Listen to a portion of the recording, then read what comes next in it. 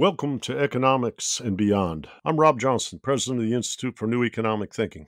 I'm here this evening with Chong-En Bai, who's a professor of the School of Economics and Management at the Tsinghua University in Beijing. He's a professor of economics.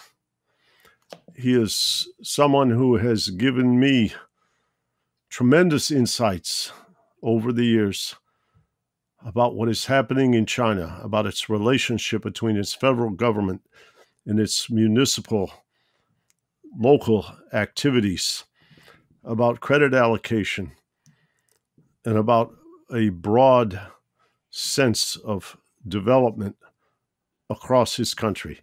He is a leading scholar. He is a very dear friend of my friend Eric Bergloff, and I'm very excited to have him as my guest tonight.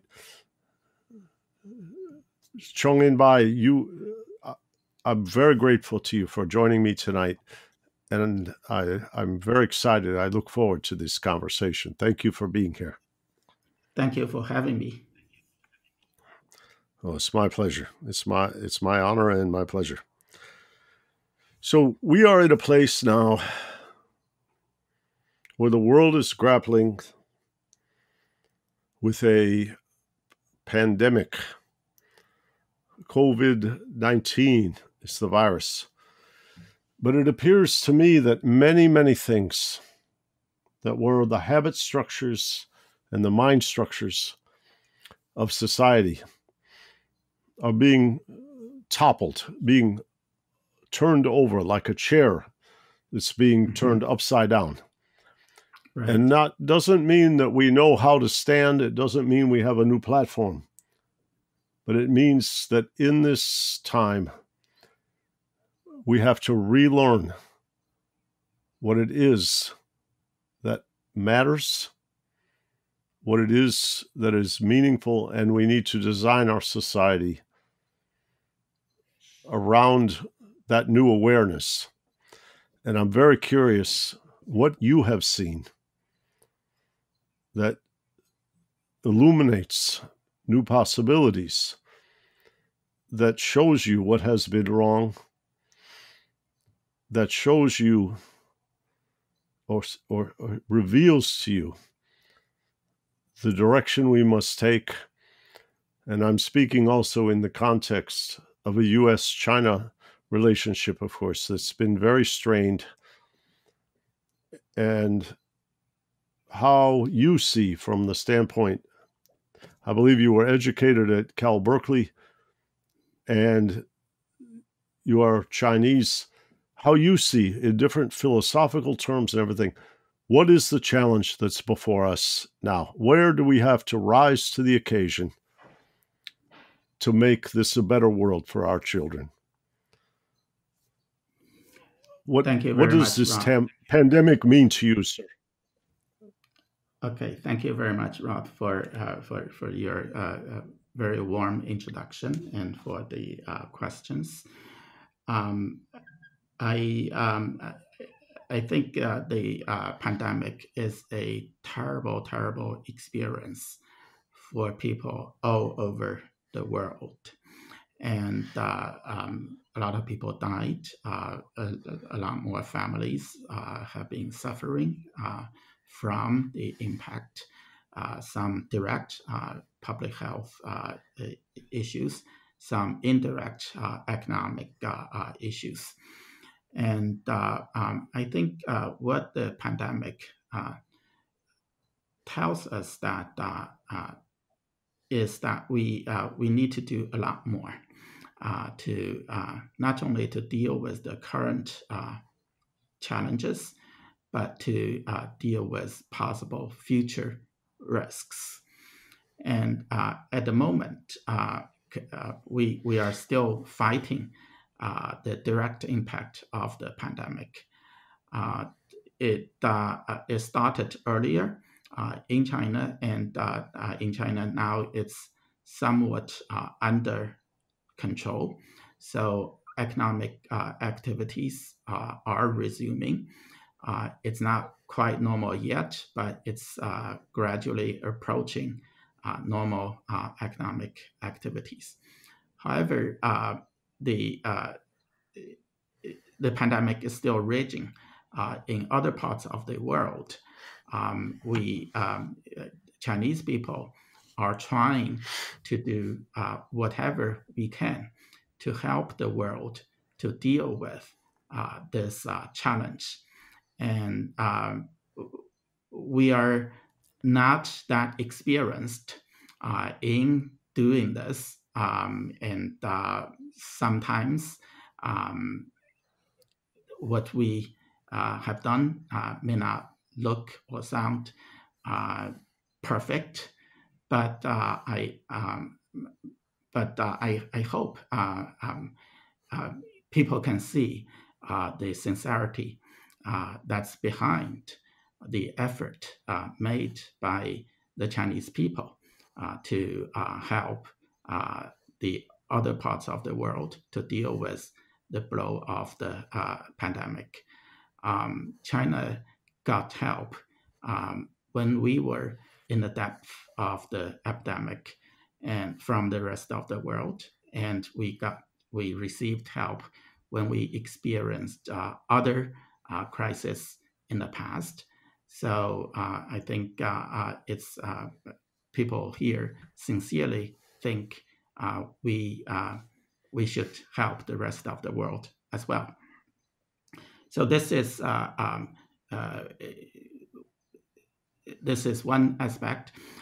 Then on the economic side, even though the Chinese economic activities are gradually resuming to the normal level, however, international demand, external demand for Chinese products and services is very weak at the moment. So our economy is very much suffering.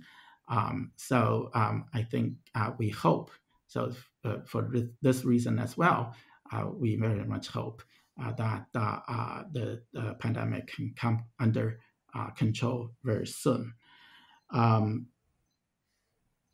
I think it's very important at this moment for the international community to work together to deal with the current challenge and future challenges. And I think what this pandemic tells us is that when something happens to one country, it can quickly transmit to other countries. So any challenge that is faced by one country is going to become a common challenge to the world. And earlier, China faced the challenge. The other parts of the world was helping. Now it's somewhat reversed. So it's very important for us to get together and to work toward a common goal to control the crisis. So this is about the direct impact of the pandemic. And I'm also concerned about some indirect impacts of the pandemic. One indirect impact is that people may have second thoughts about globalization. This is quite understandable because during the past several months, people see that crisis can be transmitted quickly from one country to the rest of the world. Some people think that if we just stopped globalization, that would not happen. And but I'm very concerned that people overreact to this. And I think a more pragmatic way to deal with this is that we need to clearly see the benefits of globalization. I think in the past few decades, every country benefited from globalization. although the benefits may not be evenly distributed within countries or within a particular country. And but still, the globalization is beneficial overall. If we can better distribute the gains, everybody can benefit. And there are risks created by globalization, but the response, I hope, is not to stop globalization. Rather, it is the better response is to improve international governance of globalization. And we face a lot of challenges there, but if everybody comes to their reasons, if we can just sit together and try to find a solution to these problems, I think we can find better solutions that protect the benefits of globalization, at the same time control the risks, the negative side effects of globalization. And another side effect is in the area of international politics. One potential side effect is that the pandemic creates more distrust among nations, among peoples. And to make it worse, some politicians try to utilize the distrust, the higher level of distrust among peoples for their personal political gains, and fan the distrust even further. That's very unfortunate. However, I hope people can still see that despite of the differences among nations, among peoples, there's a lot more that can be achieved if we all work together. I talked about the better governance of international economic activities. We can also create a better system, a better set of rules that govern other possible differences, possible collaborations as well.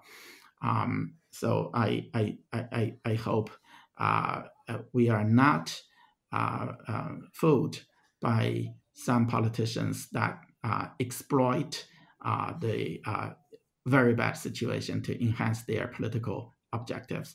And we all work together to we face our differences, and we work together to find a common solution. So I think Rob, let me stop here temporarily. I would be very glad to answer your other questions. Yeah, well, I think you're really painting the right picture and the place, what you might call the end game, that many people were concerned about before the arrival of the pandemic. Mm-hmm. And during the deterioration of some of the U.S.-China relations, mm-hmm. is climate change. Right. How can the two large, let's add India to the mix, but how do India and America being an advanced country that has very, very bad, what you might call carbon consumption habits. Right. But is at the leadership of a world system. China, India, and the United States. How do we establish the cooperation?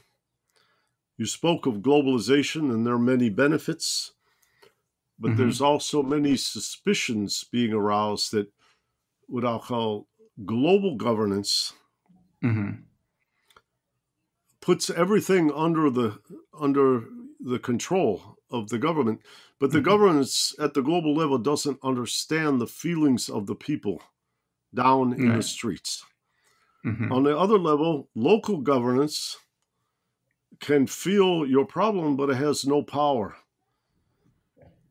to address the things that are causing you discomfort. The nation state, what I'll call from the Treaty of Westphalia in the 1600s, is in tatters. Technology has particularly helped, you might call, diminish or eradicate the boundaries, but for human labor. But I look at the situation now and I say, the pandemic has shown us that we're not seeing certain things that were of great importance, what some people call resilience rather than efficiency.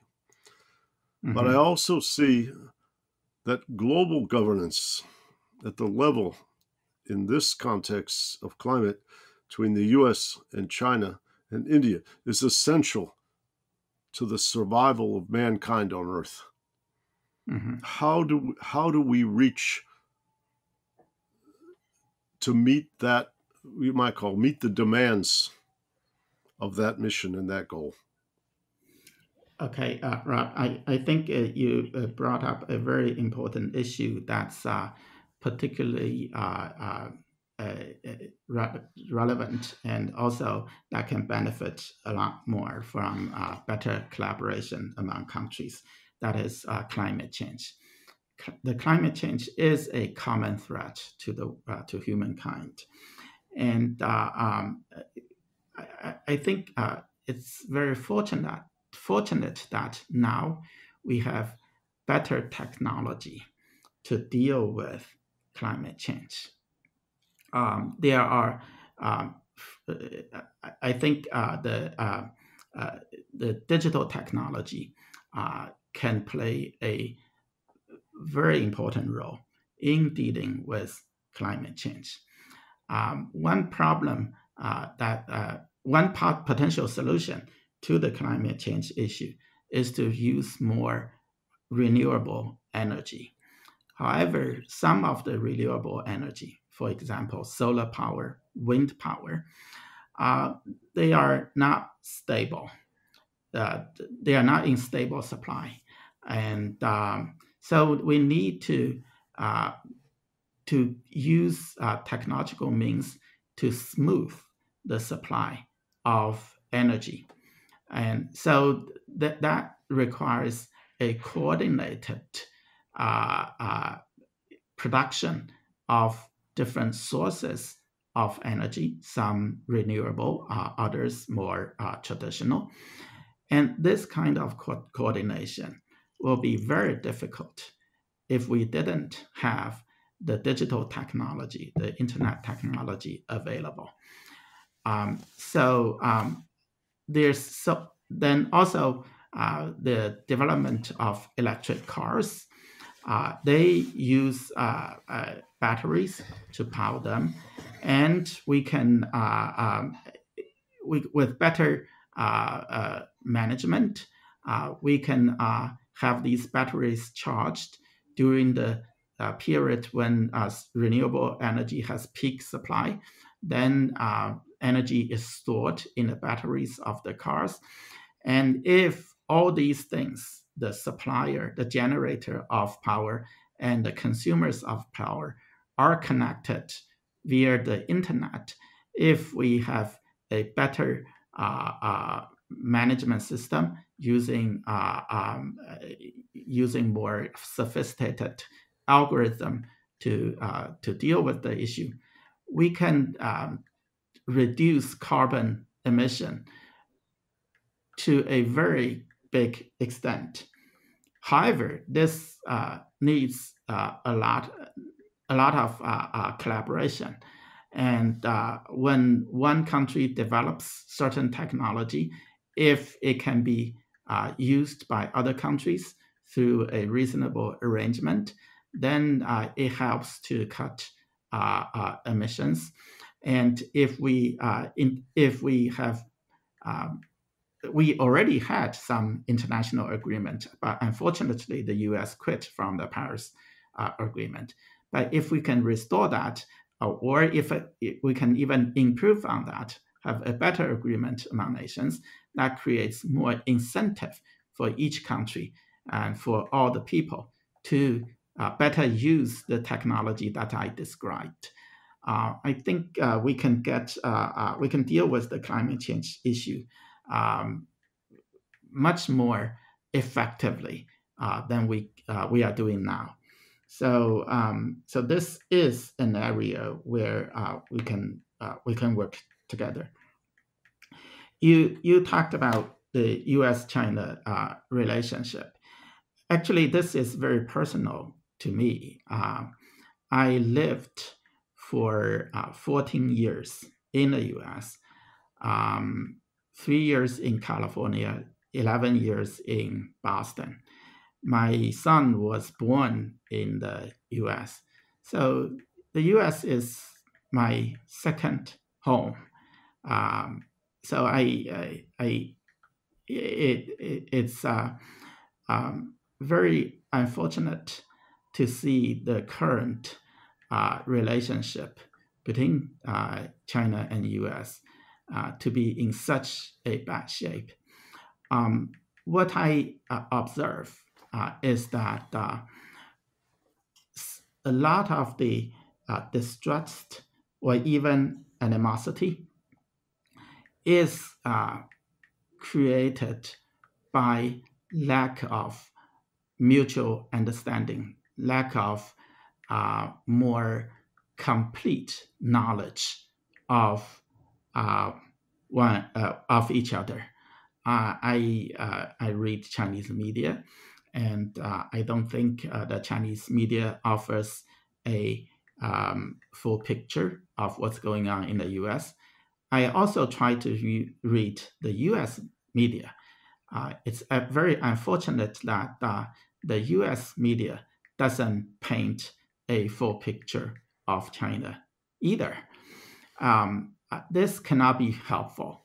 And if we look at some of the surveys of public opinions, and sometimes the surveys also ask people's perceptions about certain things, then we find that the perceptions of people can be very different from reality.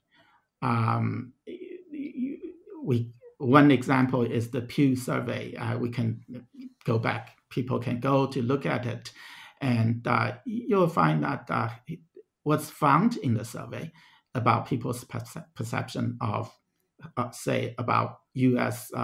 People's perception about China, or those perceptions sometimes can be very different from the reality. So I think that's one source of the problem. So it's the duty of the media, of people like you and me, to do more to enhance the mutual understanding. And another problem is that politicians are not playing a very positive role there. They see opportunities to benefit from more animosity between the two countries, and they utilize this to pursue their personal political gains. This made things a lot more difficult. So, but I think there are no fundamental conflicts between China and the U.S. We both have large markets. We can benefit a lot from better trade arrangements, better investment arrangements, especially as China becomes more prosperous. Our demand for U.S. products and services becomes stronger, and so there should be more room for mutual gains. It's just very sad to see what's happening right now.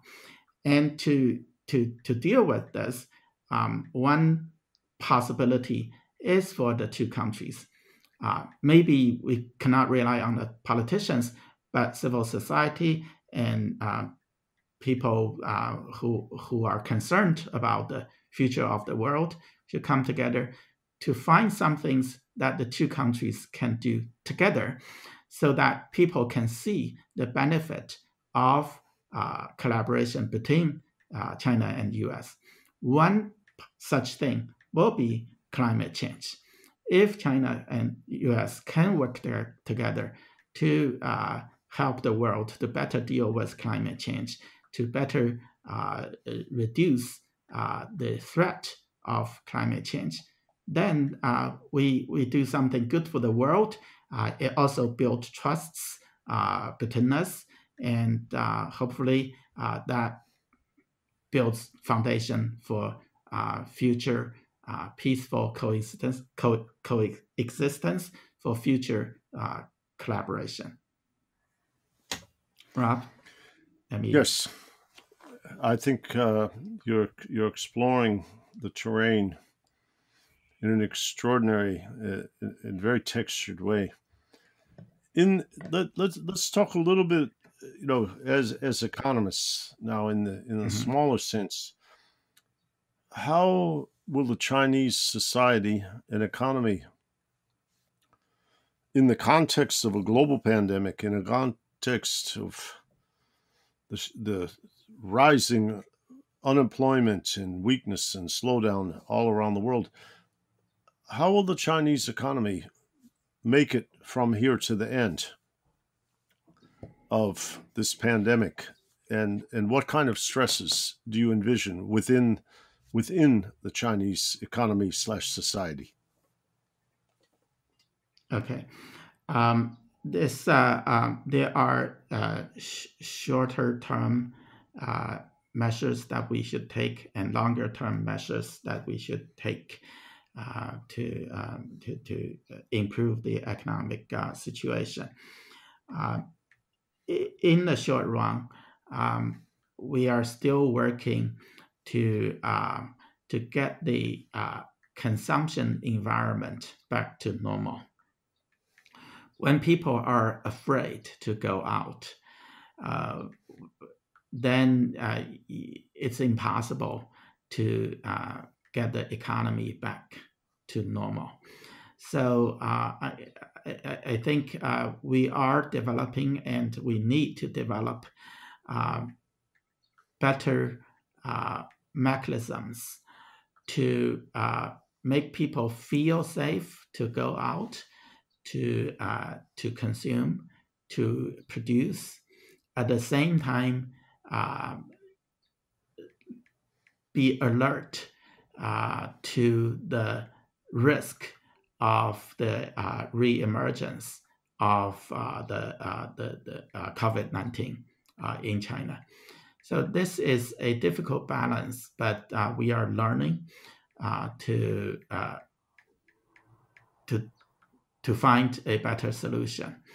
I think what we learned here hopefully will become useful for other countries when they start to reopen the economy. So this is one thing we are doing now. Secondly, a lot of enterprises have been suffering from the pandemic. If there is no government support, a lot of them may fail. So at this moment, I think one very important thing to do is for the government to identify which enterprises are facing acute problems, and then find ways to help them to survive. If these enterprises have bright future prospects, but just face temporary difficulties. So I think the Chinese government has been trying very hard to do this. But again, there are possible improvements in our effort to do that. Thirdly, we because external demand is so weak, so we need to find ways to create some domestic demand to fill the shortfall of external demand. And we need to do it in a way that it doesn't affect future trade. When international environment comes back to normal, exporting firms will still export. We hope what we do now does not affect their future exports. Same thing goes to import. If I hope what we do now does not affect future imports that much. So we need to find a way to create demand now that doesn't have very much negative impact for the future.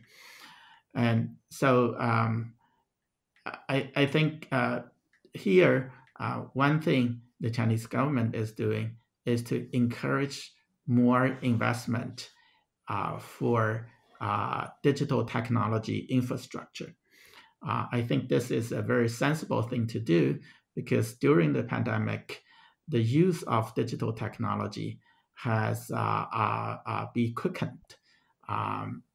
For example, we are having this conversation remotely thanks to digital technology. And during the pandemic, a lot of firms are using online conference facilities, are using online offices. We are teaching using online teaching platforms, etc.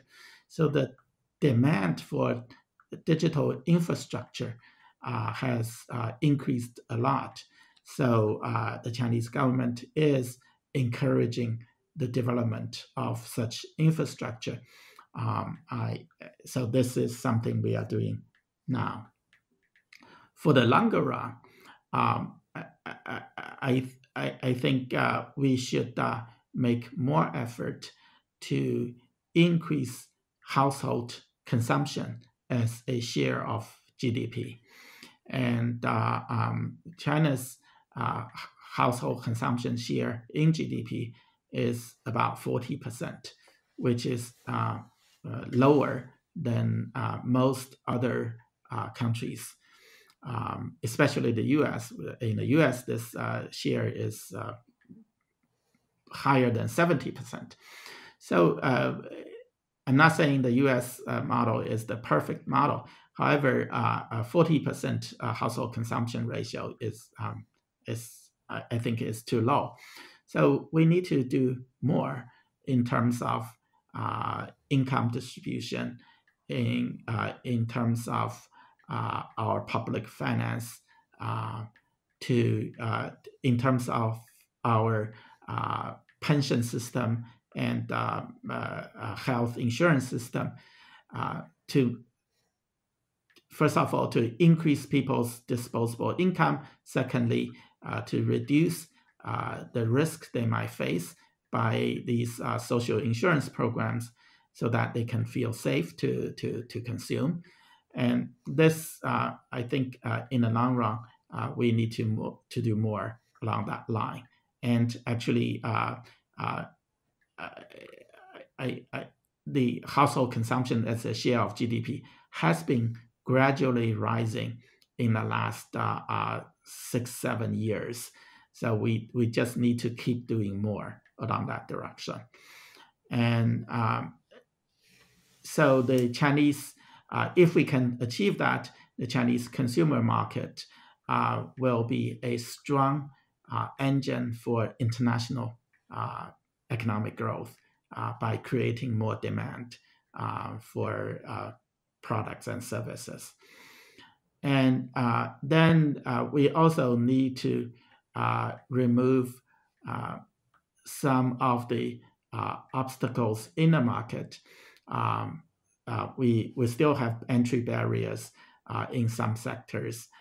It's still very hard for private enterprises to get external financing, it's still difficult for rural people to move to the city, urban area permanently and enjoy the same level of social services, including their children's education, so that they can become stable labor force and more efficient labor force in the society. So there are some frictions in the economy that we need to deal with so that the economy functions more efficiently. In terms of our international relationship, we want to develop mutually beneficial trading and investment arrangements with all countries in the world. And we also hope that the global governance of economic affairs can improve, so that when there is dispute between countries, these disputes can be settled by international rules rather than by who is mightier than the other party, and using might to determine to settle the dispute. Mm-hmm. Back to you, Rob. If you could wish, as you know, like you said, your second home is the United States. Mm-hmm. And it takes, as they say, even in dysfunction, it takes two to tango. Right. What would you wish for the American government to do for America that would take the pressure off of the U.S.-China relationship? What have we not done that has, we might call, would have the potential to create a healing or a more integrated global economy? What is your critique of how America is behaving? I think the most important part is that the U.S. should lead the world to improve global governance. It's not easy. I think the decision-making process is not very conducive to reach agreements. So we need to work toward more effective decision-making process. If the U.S. can stick to multilateralism, can work together with other countries, then the world will be a much better place. I think China-U.S. relationship will be in better shape. So that's what I hope the U.S. can do more. Currently, the current administration, U.S. administration, I don't think it is doing the right thing in terms of improving the global governance of economic affairs. For example, at the WTO, there is this body of judges that help settle disputes, and the U.S. has been blocking the appointments of these judges, so that now it will soon become dysfunctional, because for the panel to work, you need at least 3 judges. However, now without new appointments, you will not have 3 judges to make anything possible, any dispute resolution possible at the WTO. So I don't think that's conducive to the function of the international economy. So sticking with multilateralism, working with leading, not just working, leading the international effort to uh, to to to improve global governance, while leading, also pay more attention to other countries' concerns. I think a good leader should be should take care of other members of the community as well. So I hope the U.S. can lead the world at the same time, be more give more weight to other countries' concerns, and improve the global system. That will be the most important thing to do. My complaint now is that the U.S. is not doing that. Yes. What when you look at Asia and you look at the development of Africa, you look at India, what do you see, which you might call of the way in which China can proceed to help those regions in development and help itself? I'm very interested in how, particularly in light of the turbulence within America, but how China can exert its leadership in a world system. That's a very good question. China is still an emerging market, a developing country. So what we learned in our development process, I think, can shed light on how other emerging markets can develop.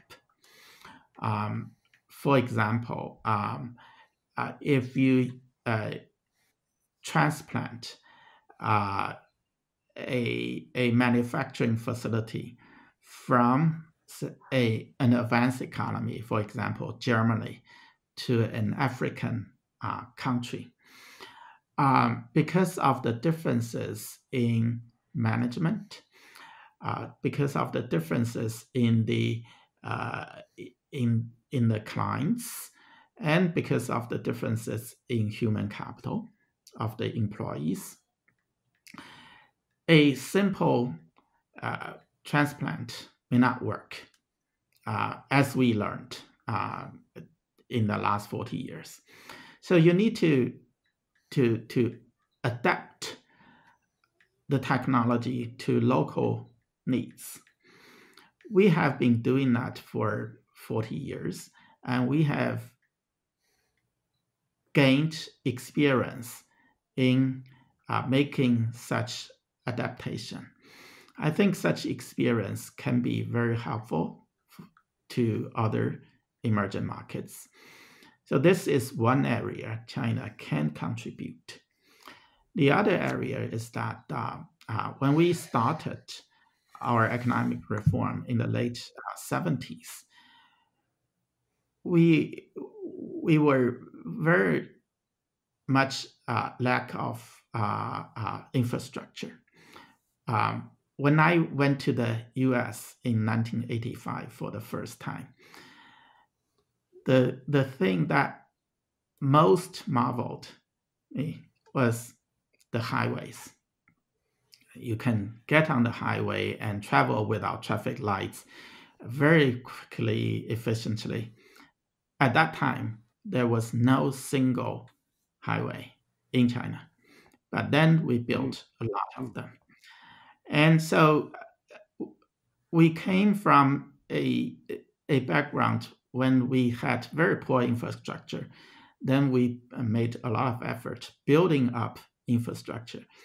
Along the way, we built the expertise to build infrastructure in an efficient way that fits the environment that fits the institutional environment, that fits the economic environment of emerging markets. So why don't the world utilize this expertise? I think there's a lot of suspicion from the rest of the world about China's effort to build infrastructure, to make infrastructure investment in Africa, in South Asia, and in other parts of the world. It will be so much better if other countries can work together with China to utilize the expertise, the capabilities China developed in building infrastructure in an efficient way to Africa, to South Asia. I know China does not have rich experience working in international environment. Even the cross-cultural communication skills is very much in shortage among our enterprises. So we face a lot of difficulties, and sometimes we make mistakes as well because of lack of experience. In our understanding of other countries' fiscal systems, in our lack of understanding of other countries' economy, in our lack of understanding of other countries' culture. So this is an area experienced countries can help. So if China, US, Europe can work together to improve Africa's infrastructure, that will be great for the world. I haven't seen that kind of collaboration in full scale. I hope we can do that. China's development experience in adapting advanced economy to emerging market context, and China's capability to build infrastructure and can be very beneficial to other developing countries. But we need to, all countries need to work together to utilize this opportunity. In looking at the unfolding, the transformation related to technology, related to the future of work, related to China moving up the value chain, what role do you see for India in this world economy? What do you see that they can do or should do to improve the well-being of their citizens, but while still being mindful of the structure of all that is going on around India, around China, around Asia, and around the world? India is a country with great potential, with a lot of human capital. The demographics is also in favor of is favorable to rapid economic growth. I think India can play and should play an important role in the world's development. And what I said about China's relationship with Africa, what China can do to help Africa, also applies to India. And I think at the same time, China can also benefit a lot from from the development, from better development of Indian economy. Um, Not only because it creates a huge market, also because um, India can be very important sources of innovation. And in terms of when you talk about moving up the global value chain, innovation is so important. But one country cannot do all the innovation. When you put innovations from different countries together, they become more valuable.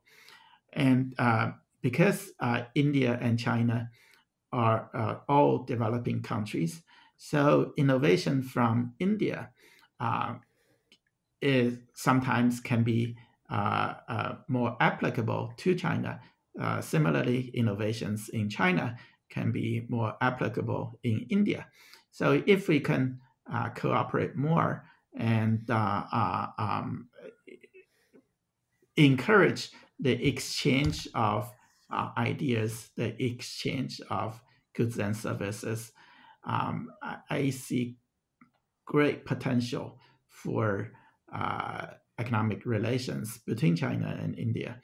Um, I, I, I just I see much better prospects for collaboration than uh, than the potential of conflicts in economics between China and India. Mm-hmm. Well, I guess I'm at a place where we've explored a great deal. Are there other questions? Are there other challenges that you would like to Uh, share with our audience at this point? uh, Rob, let me add one more thing about Please. China-India relationship. I think there is another reason why our two countries can build a better economic relations. China, uh, the Chinese population is aging, while the Indian population is very young. So it's a natural complement that an aging society works with a young society to complement one another, each other. So this is another thing I would like to add. So if you ask me whether there are other things I would like to add, uh, yes, I mentioned the importance of all countries to work together to achieve common goals.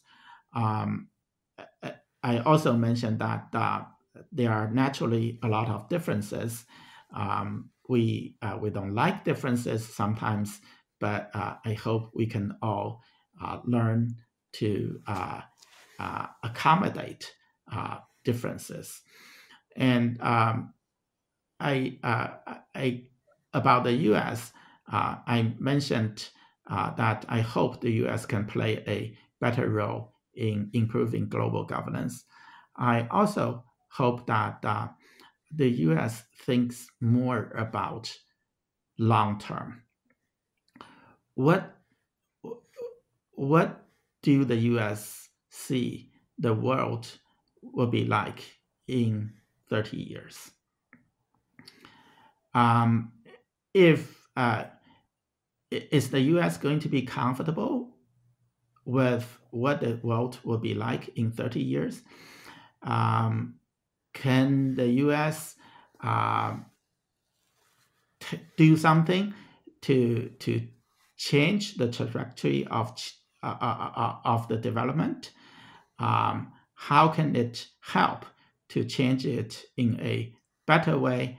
Um, if it wants to, if it doesn't like some of the aspects, is it possible for the U.S. to stop that trend? I very much hope that people can take a longer term view, then see what the world will be like and how do we move from here to there without a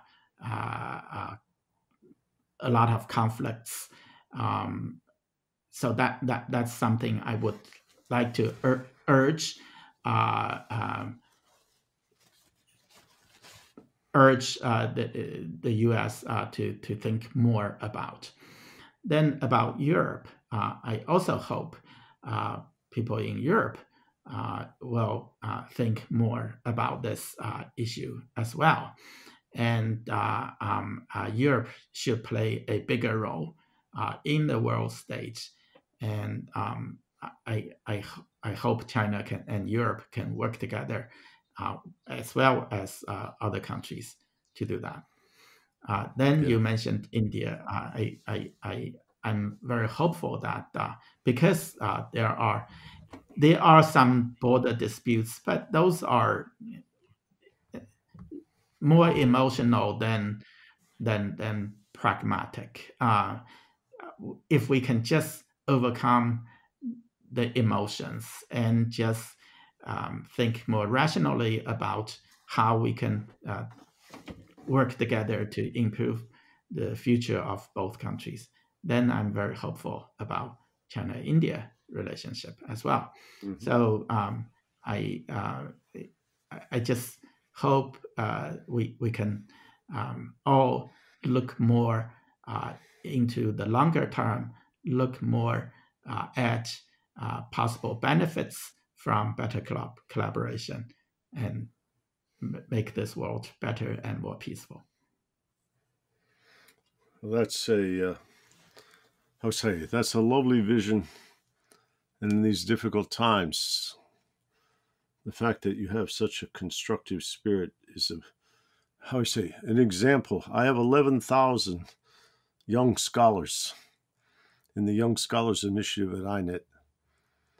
And I want each and every one of them to listen to what you shared with me tonight. Thank you, Rob. Because you are an extremely insightful professional. You've mastered the skills. You've mastered the use of the tools. But you have a gift. And our mutual friend Eric Bergloff alerted me to this many years ago. You have a gift for asking the right questions. And I think anybody among the young scholars who aspires to be an economist, to be a leader, and to be influential in the future can draw inspiration from listening to you. Thank you very much, Rob. I hope that before too many months pass, we can come back together on this podcast and continue to explore how things are unfolding. But tonight, I just want to thank you for an excellent sharing of your concerns and your vision. And you're an extraordinary man, and that was evident tonight. Thank you. So, thank you. I hope we can have other opportunities to talk, and I'll be very happy to. As soon as I can get on an airplane, I'll come to Beijing to see you. That's for sure. And if you're ever in New York, I look forward to that. You have a home. You have a home at I INET. Also have plans. Yeah, I also have plans to visit New York. I hope I can visit you when I am in New York. Okay. Always.